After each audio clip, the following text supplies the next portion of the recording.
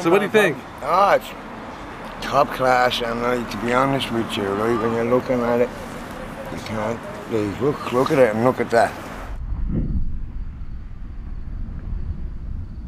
In this video, I'll show you how to paint a magical night scene in the middle of the daytime.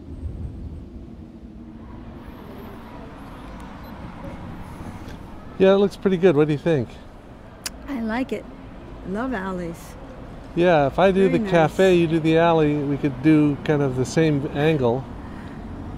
Yeah. The light's going to change maybe, but it's not bad right now. I don't think they're going to look alike at all, though. I'll be painting in a Koval watercolor sketchbook on my homemade sketch easel.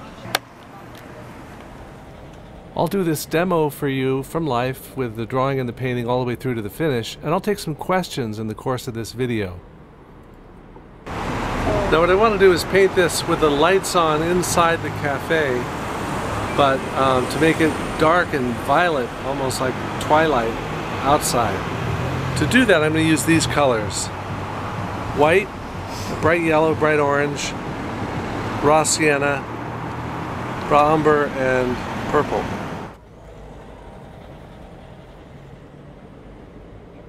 Why don't we go ahead and take our first question? Hi, James. This is Anne from Parker, Colorado. I was struck by the contrast in warm and cool in your little painting of the cafe. And I was just curious. I see that you use the purple tones and the gold tones, just the opposite colors on the color wheel there. Do you approach a painting consciously planning that, or were those just the colors you actively saw on location? Yes, Anne. Once I decided to do this day into night idea, I looked at my palette and chose about 5 or 6 colors, including that ultramarine violet, which is a nice blue violet and will be a good complementary color to the yellows and oranges. Matt, why don't you go ahead? Hi James, can you explain your system for mixing colors on your palette?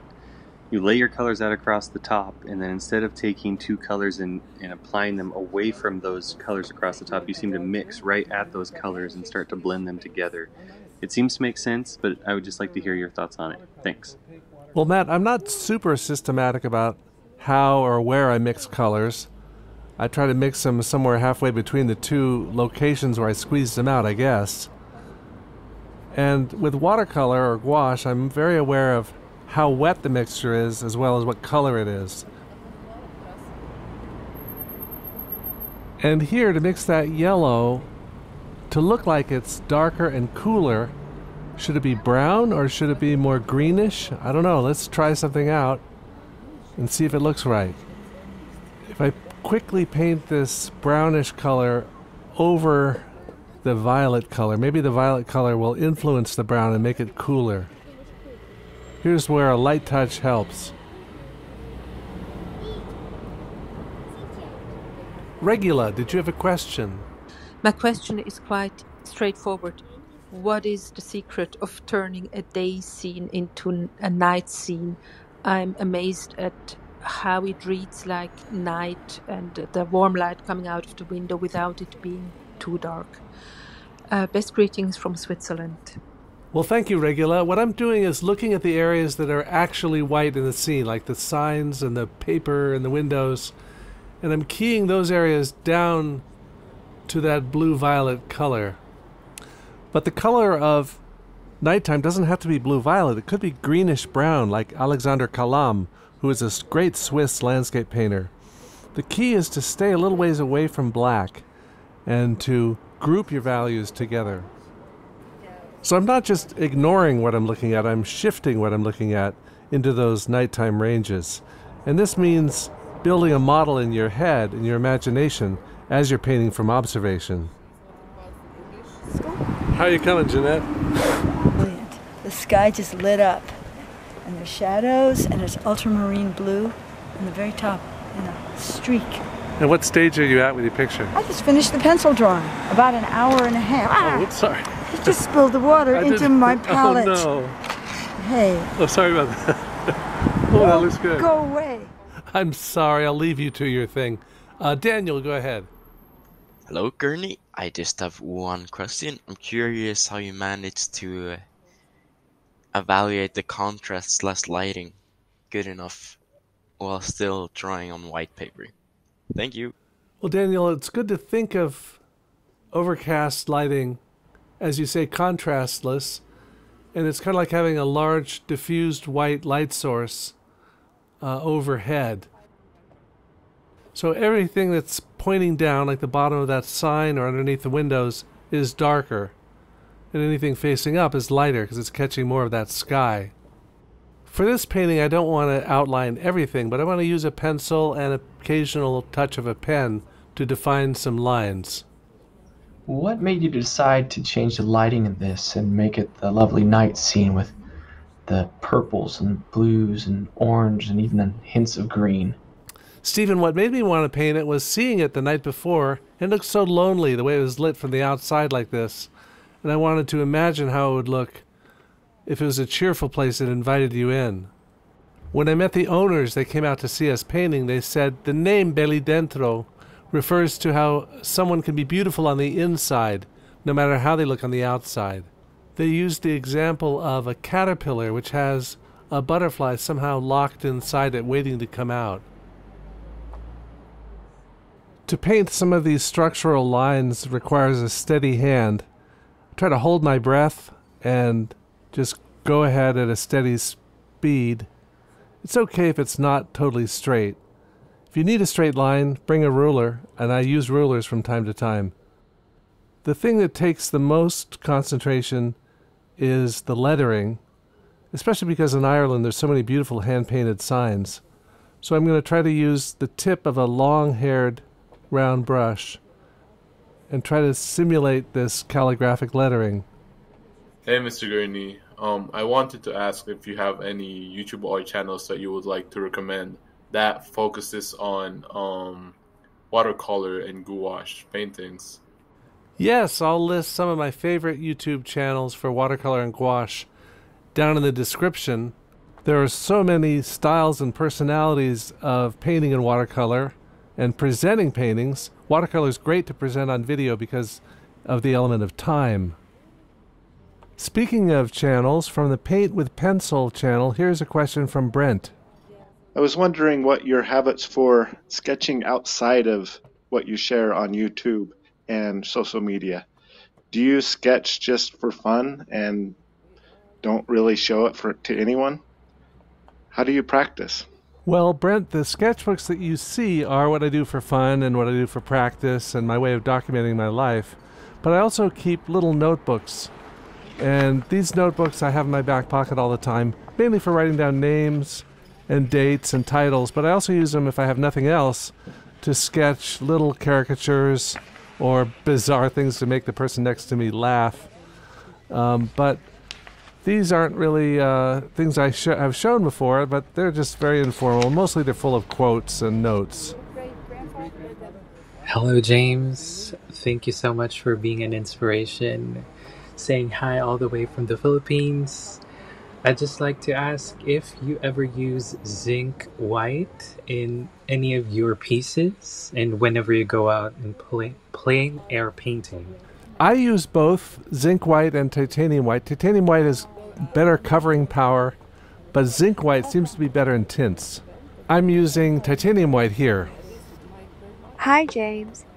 In real life, the location looks to be more gray, and in your picture, it's purple blue toned.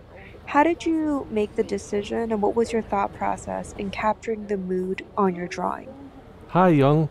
I think the key to mood is to hold back on something. Hold back on lighting, hold back on color, cover something up, soften something.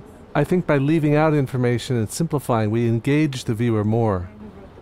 Hi James, this is Kalp from Vancouver. Love your work. I'm curious as to what the weather was like when you were painting this in Ireland. I'm sure that you must have thought of that when you're picking out colors, and wonder what that thought process would have been like. The main thing about weather this week has been no rain, which is great for watercolor. And I'd like the clouds or the sun. I pack the same colors either way. So there's all these human stories going on. I'm tempted to put in a figure, but I'm reminded of Edward Hopper, who painted Early Sunday Morning, a row of shop fronts. Here's what the actual place looked like. And in this case, I just want to bring the viewer inside the building. I'll set this down here. Hi, I'm astonished looking at your blog, which I arrived at through a link, to see that today, the date today, says that you're in Dunleary. I live just down the road, and how did I arrive at this link? Because I'm investigating painting with casein, and I've been looking for references online. I do a lot of drawing in charcoal and wanted to combine the two, or see how to combine the two, and was looking for pointers, what type to buy and how to use it. So this is really quite amazing for me. Well, hi, Sue. I'm glad you found me through one of your mysterious links, and I'm honored to be in your town.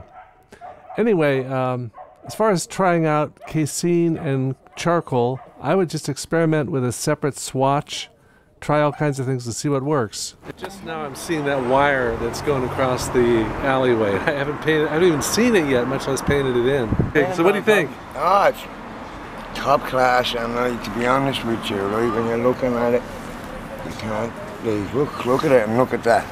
What do you look for when you look at a painting? What do you want it to do? Listen, you just want it to hug you, don't you? Basically, you want it to bounce out at you, you know what I mean? Yeah. And look at that. You even have the edge of it. Perfect, look the way you have the edge of it, and laneway and all that. Maybe you should have stuck a person at the corner. I was thinking of that. I might, but I want to keep it simple. Just keep to that one idea I started with. Hi James, this is Zaunji. Hi Zaunji. I've seen you do paintings of airplanes from airport terminal gates, so I'm assuming that you've brought paints and other supplies with you in your carry-on luggage. And I'm planning on visiting Aaron Blaise for an art retreat in about a month. And I was wondering if you could give some tips for traveling with art supplies on airplanes with carry-on luggage. Thanks. Well, Zaunji, to get through TSA, of course, you have to have your water cups empty. You can fill them later. But the tubes are usually a ½ ounce, or even the big white tubes are 2 ounces, which is less than the individual tube size. So if you have 6 to 10 colors, you're fine going through TSA. Say hi to Aaron Blaise for me. Now, the sky looks too white in this painting. I need it to look more like nighttime. So what I need to do is wet the whole surface of the sky, and then bring in a light glaze, wet into wet, to bring it down to a light blue. So what I'm doing now with that big flat synthetic brush is carefully wetting the surface using just pure water and trying not to hit the painted areas too much because it will reactivate the paint.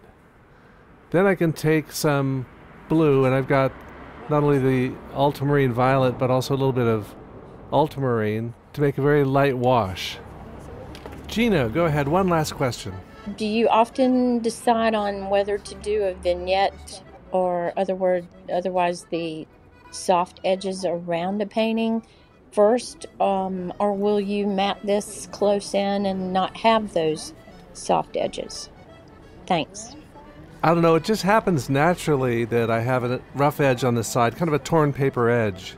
But Jeanette's is different. She focused on that figure in the alleyway and built everything delicately around that. So I've got lots of links in the description to other resources.